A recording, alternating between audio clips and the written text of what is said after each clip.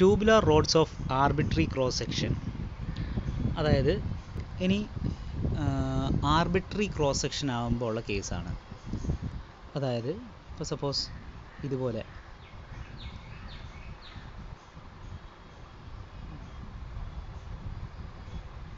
ഇങ്ങനെ ആയിരിക്കും. അപ്പോൾ ഇതിൻ്റെ പ്രത്യേകത എന്താണ്? ഇതിൻ്റെ തിക്നെസ് വേരി ചെയ്യുന്നുണ്ട് അല്ലേ. ഇവിടെയുള്ള തിക്നെസ് ആയിരിക്കില്ല ഇവിടെയുള്ള തിക്നെസ് മാറുന്നുണ്ടാവും അല്ലേ. ഇങ്ങനെ ഓരോരോ പോയിൻ്റ് നമ്മൾ എടുക്കുകയാണെങ്കിൽ ഇപ്പോൾ 1 2 3 4 ഇങ്ങനെ എടുക്കുകയാണെങ്കിൽ point 1ലെ thickness T1, point T2ലേത് T2, ഇത് T3, അതേപോലെ ഇത് T4 ഒക്കെ ആയിരിക്കും ഇവിടുത്തെ തിക്നെസ്. അപ്പോൾ തിക്നെസ് വേരി ചെയ്യുന്നുണ്ടാവും അല്ലേ. അപ്പോൾ ഓരോ പോയിൻറ്റിലും അതുകൊണ്ട് തന്നെ ഇതിൻ്റെ stress at 1 will not be equal to stress at 2 and may change to at 3 and 4 etc. അപ്പോൾ അവിടെ ഓരോ പോയിൻറ്റിലും അതേപോലെ സ്ട്രെസ്സും വേരി ചെയ്യുന്നുണ്ട്. അപ്പം പോയിൻ്റ് 1ലെ തിക്നെസ് T1 ആണെങ്കിൽ അവിടുത്തെ സ്ട്രെസ് എന്ന് പറയുന്നത് ടോ 1.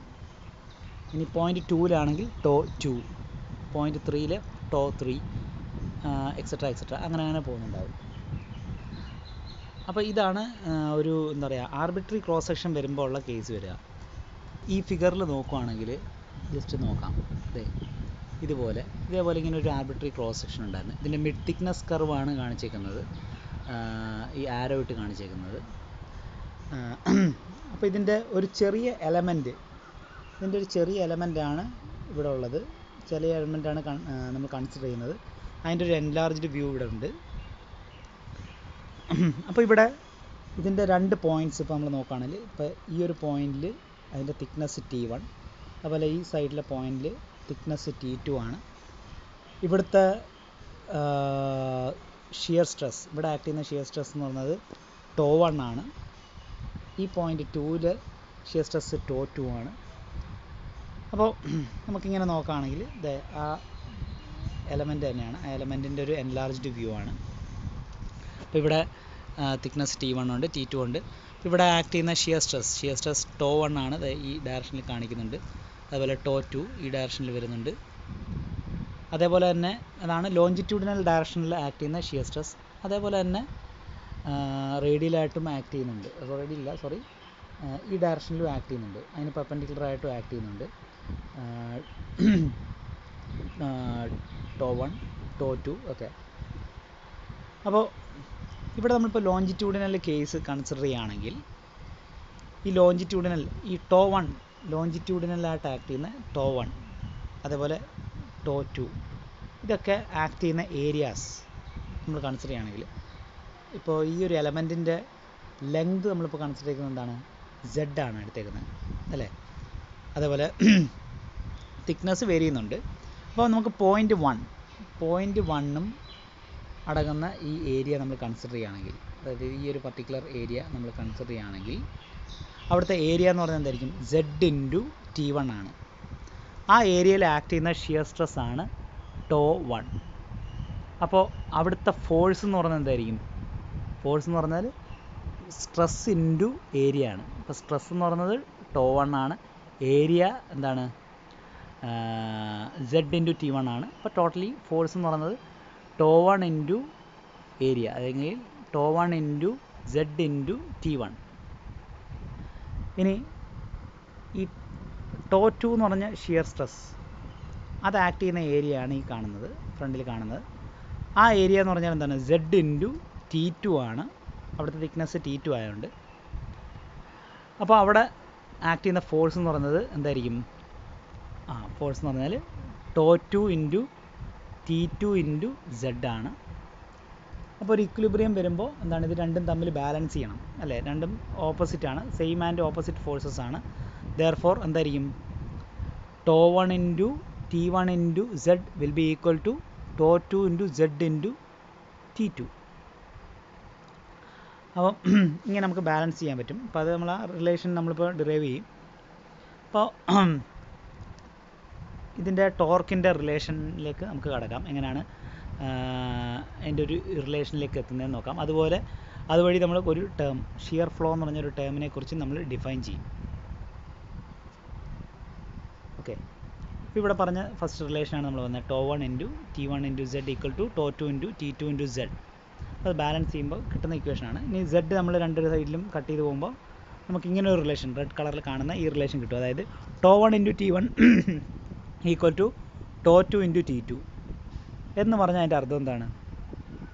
0.1 0.2 രണ്ട് പോയിൻറ്റുകളുണ്ട്.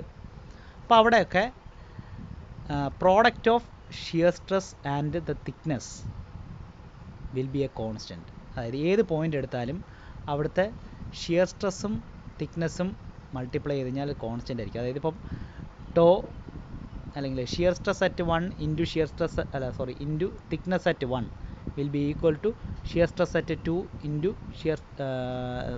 Thickness at 2. അതേപോലെ ഇനി 0.3 ഉണ്ടെങ്കിൽ അവിടെ എന്തായിരിക്കും ടോ 3 ഇൻറ്റു T3 എക്സെട്ര. അതുകൊണ്ട് ഈ ടോ ഇൻറ്റു ടി എന്ന് പറഞ്ഞ സാധനം എന്തായിരിക്കും? എപ്പോഴും ഒരു കോൺസ്റ്റൻ്റ് ആയിരിക്കും. അതിനെയാണ് നമ്മൾ ഷിയർ ഫ്ലോ എന്ന് പറയും. ഓക്കെ, അതിനാണ് നമ്മൾ ഷിയർ ഫ്ലോ എന്ന് പറയുന്നത്. ഇനി ടോർക്കിൻ്റെ റിലേഷനാണ് T equal to 2 to pi R square T. നമ്മൾ നേരത്തെ ഡെറൈവ് ചെയ്തായിരുന്നു. അതിനകത്ത് പൈ ആർ സ്ക്വയറിന് പകരം നമുക്ക് area enclosed by the mid thickness curve ആക്കാം. നേരത്തെ പറഞ്ഞായിരുന്നു ഏരിയ ക്യാപിറ്റൽ എ എന്ന് പറഞ്ഞ റെപ്രസെൻറ്റേഷൻ നമ്മൾ കൊടുക്കുന്നത് എന്തായിരുന്നു? മിഡ് തിക്നെസ് കർവിൻ്റെ എൻക്ലോസ് ചെയ്യുന്ന ഏരിയ. അതാണ് മിഡ് തിക്നെസ് കർവിൻ്റെ റേഡിയസ് ആയിരുന്നു 6. അപ്പോൾ അതുകൊണ്ട് തന്നെ പൈ ആർ സ്ക്വയർ എന്ന് പറയുമ്പോൾ എന്താണ് 2 പൈ എ എന്ന് പറഞ്ഞ് നമുക്ക് കൊടുക്കാം. പൈ ആർ സ്ക്വയറിന് വരെ നമുക്ക് എ എന്ന് സബ്സ്റ്റിറ്റ്യൂട്ട് ചെയ്യുന്നു. അതായത് ടോർക്കിൻ്റെ റിലേഷൻ എന്ത് ചെയ്തു? 2 ടോ ഇൻറ്റു എ ടി എന്ന് പറഞ്ഞിട്ട് വന്നു. ഓക്കെ, ഇനി ഈ ഇക്വേഷനിൽ തന്നെ ഒരു ടോയും ടിയും ഉണ്ട് അല്ലേ? അത് രണ്ടും കൂടെ ചേർന്ന് കഴിഞ്ഞാൽ നമ്മൾ നേരത്തെ പറഞ്ഞ പോലത്തെ ഷിയർ ഫ്ലോ വരും. Shear flow represented by small letter Q. അപ്പോൾ നമുക്ക് totally ടോർക്കിൻ്റെ relation T equal to Q into A എന്ന് പറഞ്ഞ് വരും. അതാണ് ഇവിടെ കൊടുത്തേക്കുന്നത്. ഇനി നമ്മൾ പറഞ്ഞു to let to B the shear stress and gamma B the shear strain at the centroid of the element. അങ്ങനെയാണെങ്കിൽ സ്ട്രെയിൻ എനർജി ഈ എലമെൻറ്റിൻ്റെ ഈ ചെറിയൊരു എലമെൻറ്റിൻ്റെ strain energy represented by D you will be equal to അതിൻ്റെ equation. ഇങ്ങനൊരു relation നമ്മൾ problem ഒക്കെ ചെയ്തപ്പോൾ ചെയ്തിരുന്നു. Half into stress into strain into volume. ഇവിടുത്തെ കേസിൽ സ്ട്രെസ് എന്ന് പറഞ്ഞാൽ ടോ ആണ്, സ്ട്രെയിൻ എന്ന് പറഞ്ഞാൽ ഗാമ, വോളിയം എന്ന് പറയുമ്പോൾ എന്താണ് Z into length, thickness T into D S. അതായത് ഇത് തിക്നെസ് വേരി ചെയ്തുകൊണ്ടിരിക്കുന്നുണ്ട് അല്ലേ? ഓരോ പോയിൻറ്റിലും വേരി ചെയ്തുകൊണ്ടിരിക്കുന്നുണ്ടാവും. അതുകൊണ്ടാണ് തിക്നെസ് ഇൻറ്റു ഡി എസ് എന്ന് പറഞ്ഞാൽ ആ റേഡിയൽ ഡിസ്റ്റൻസ് എന്നാണ് ആ ഫിഗറിലുണ്ട്. അപ്പോൾ ഇതാണ് വോളിയം. അപ്പം ഇതിനകത്ത് ടോയുടെ ഗാമയുടെ വാല്യൂ നമ്മൾ എന്താണ് ടോ ബൈ ജി കൊടുത്തു.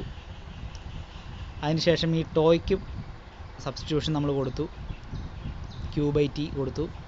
അപ്പോൾ നമുക്ക് ഫൈനലി നമുക്ക് ഇങ്ങനെ ഒരു റിലേഷൻ കിട്ടി. D U equal to Z Q square D S by 2 G T എന്ന് പറഞ്ഞിട്ട് ഒരു റിലേഷൻ നമുക്ക് കിട്ടി. ഇതാണ് ആ എലമെൻറ്റിൻ്റെ എന്താണ് സ്ട്രെയിൻ എനർജി. അപ്പോൾ നമുക്ക് ടോട്ടൽ സ്ട്രെയിൻ എനർജി കിട്ടണമെങ്കിൽ എന്താണ് ഇതിൻ്റെ ഒരു സൈക്ലിക് ഇൻ്റഗ്രൽ നമ്മൾ ചെയ്യുക. സൈക്ലിക് ഇൻ്റഗ്രൽ ചെയ്യുമ്പം എന്താണ് ഇങ്ങനെ കിട്ടി. Total strain energy capital U equal to cyclic integral of Z Q square D S by 2 G T. അതിനകത്ത് നിന്ന് കോൺസ്റ്റൻ്റ് ഒക്കെ പുറത്തെടുക്കുമ്പം നമുക്ക് ഇൻ്റഗ്രലിനകത്ത് ഡി എസ് ബൈ ടി മാത്രം വന്നു. ഇനി നമുക്ക് വേറൊരു റിലേഷൻ അറിയാമായിരുന്നു. ടോർക്ക് ഉള്ള കേസിൽ നമ്മൾ 5th മോഡ്യൂളിൽ പഠിച്ചായിരുന്നു അല്ലേ? ടോർക്ക് ഉള്ളപ്പം strain energy U equal to half into T into beta, where T is the torque, beta is the angle of twist. അങ്ങനെയാണെങ്കിൽ ഇത് തമ്മിൽ നമുക്ക് ഇക്വേറ്റ് ചെയ്യുന്നു. അപ്പോൾ half T beta equal to ഈ പറഞ്ഞ വാല്യൂ. ഇനി ഇതിൽ തന്നെ ടിക്കും ബീറ്റയ്ക്കും നമുക്ക് സബ്സ്റ്റിറ്റ്യൂഷൻ കൊടുക്കാം. എങ്ങനെയാണെന്ന് വെച്ചാൽ ടിയുടെ വാല്യൂ 2QA ഇപ്പോൾ നമ്മൾ ഡിറൈവ് ചെയ്തുള്ളൂ. ഇനി തീറ്റ എന്ന് പറഞ്ഞാൽ angle of twist per unit length ആണ്. Therefore which will be equal to beta by Z. അങ്ങനെ നമ്മൾ സബ്സ്റ്റിറ്റ്യൂഷൻ കൊടുക്കുന്നു. അതുവഴി നമുക്കൊരു റിലേഷൻ കിട്ടുന്നു four angle of twist per unit length theta equal to എന്താണ് Q by 2GA into cyclic integral of DS by T. ഇതാണ് angle of twist per unit length